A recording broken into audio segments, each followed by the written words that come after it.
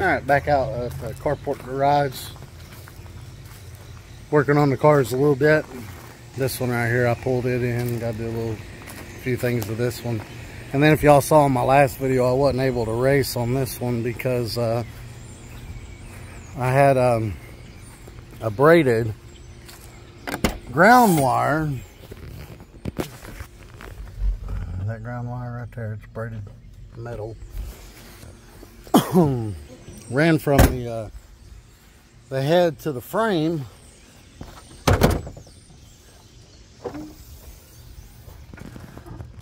It was ran to the head, then it went down underneath here with all these wires, then over to the frame. But apparently it grounded out on the alternator, made my battery go bad, and it melted a hole. The inside of this is like PTFE, it's like a plastic. But I went and got a 3/16" barb, and I cut the burn marks. It was burnt twice, but only one burn spot was leaking. But I cut those out, and I put that barb in there, and it's not leaking now.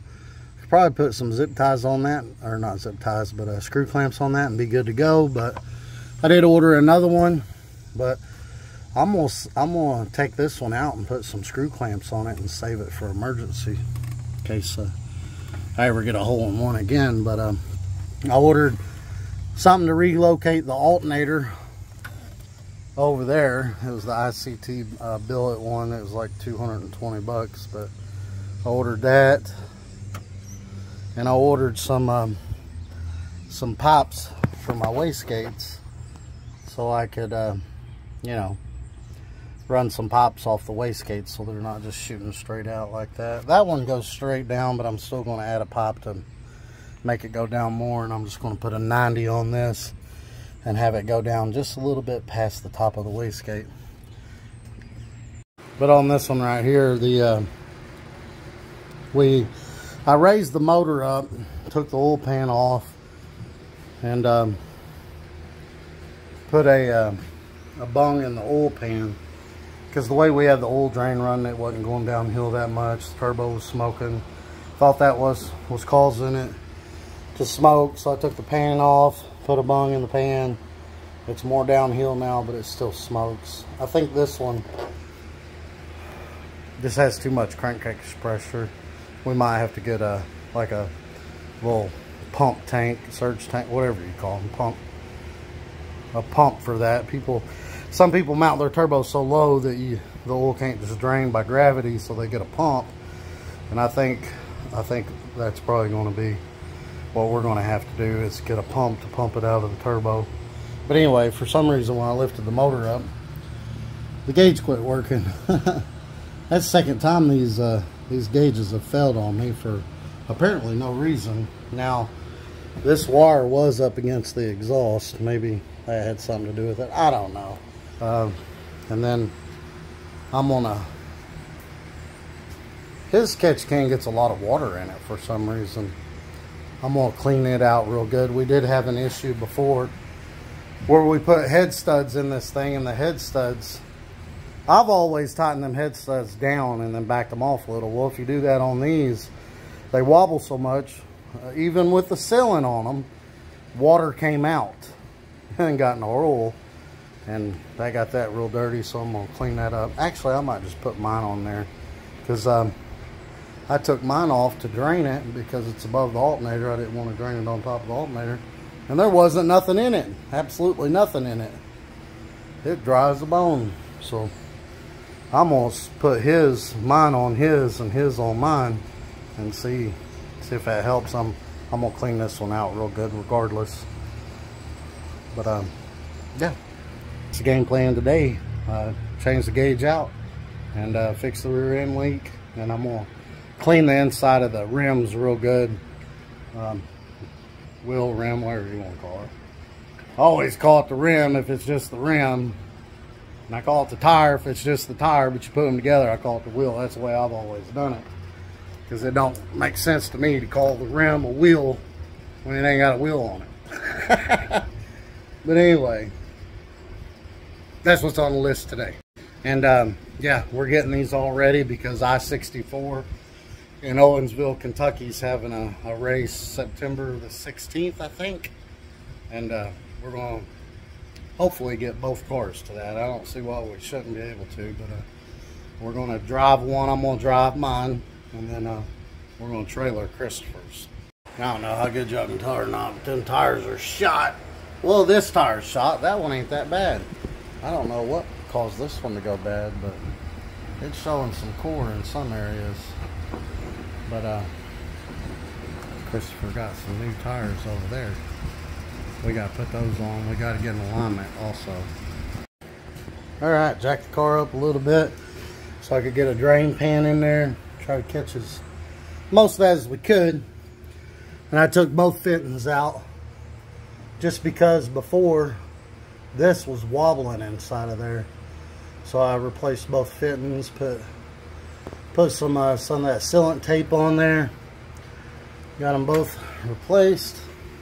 Ran it up here, all done. And now we'll back it out, let it run a little bit, make sure it's going to work after we top the radiator back off. Yeah, see, this thing's filthy from where it got water in the oil. There's a big mesh thing in there and it just gets all stuck up in it. But I'll clean that one out. I'm just going to put mine on it for now because mine is bone dry. I mean bone dry. I opened it up and there wasn't even nothing in it. And I haven't drained it in forever. So apparently mine don't have that much blow by apparently. It's all in the hoses too. I'm gonna have to clean the hoses out. I wound up taking the hoses off for the catch can. I sprayed carburetor cleaner through them, but he got a lot of it out. Didn't get all of it out, so I hooked them up to a water hose and shot water through there. So I just let them hang and dry. Let's back it out and see what we got. Oh, also, in another video, I had a transmission leak. I retorqued the bolts. That seems to be gone. Now it smokes a little. This thing starts better than my car starts.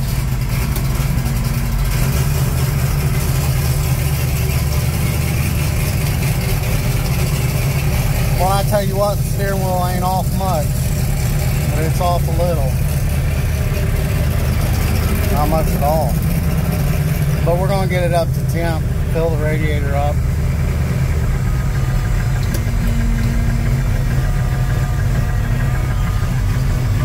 See if the gauge works. I don't know if you can see it on camera.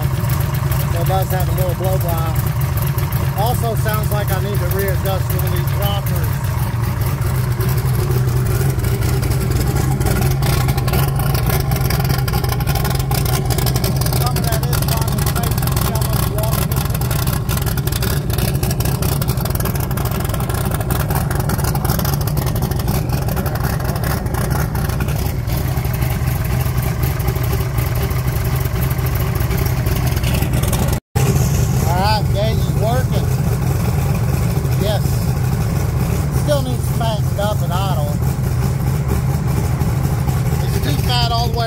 I think 2 more jets out of the front of it might help.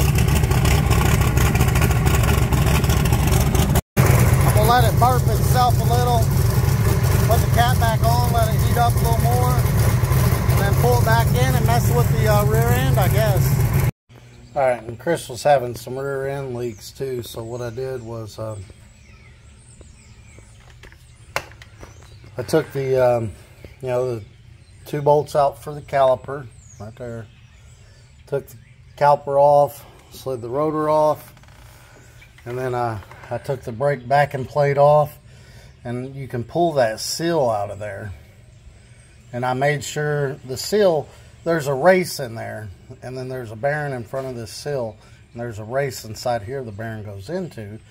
And then this seal has a rubber ledge that goes on the outside of that race, but on the inside of the axle, and it's supposed to seal, but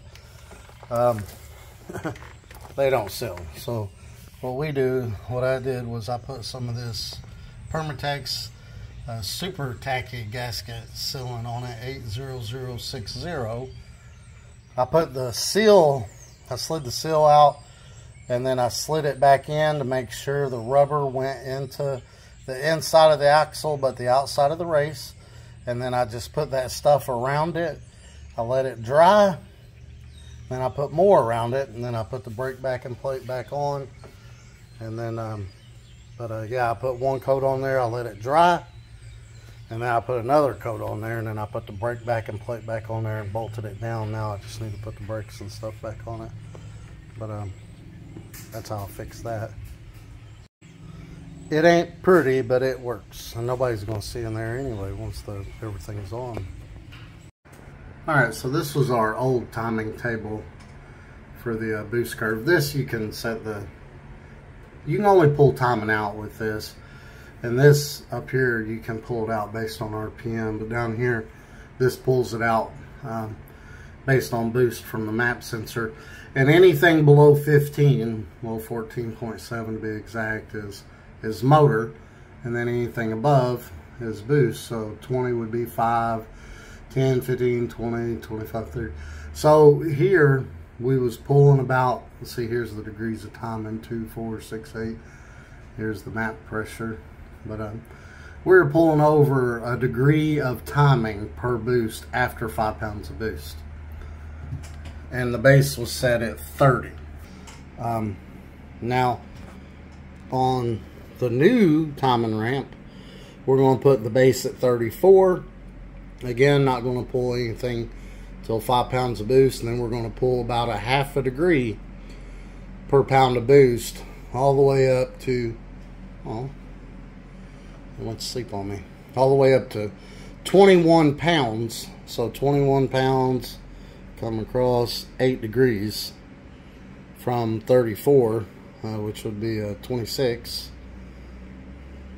So 21 degrees would be about 21 pounds of boost will be about 26 degrees of time. And then I ramped it down a little bit more aggressive, down to 30 pounds of boost would take out 14 degrees of timing, which would be 20 degrees of timing at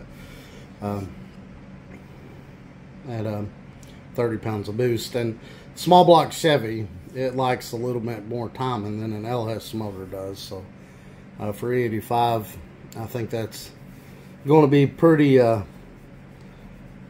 there. But what I'll do is I'll go back through the rockers. We'll load this tune in, change the front tires, and get an alignment, and then we'll see where the AFR is at from there, and then we'll adjust accordingly. But that's pretty much going to be it for this one. I'm going to get a new oil drain line today. I'll put that on my car, and then I'll make a video of putting the ICT billet passenger side head high mount alternator on. And yeah, y'all like and subscribe. Have a great day.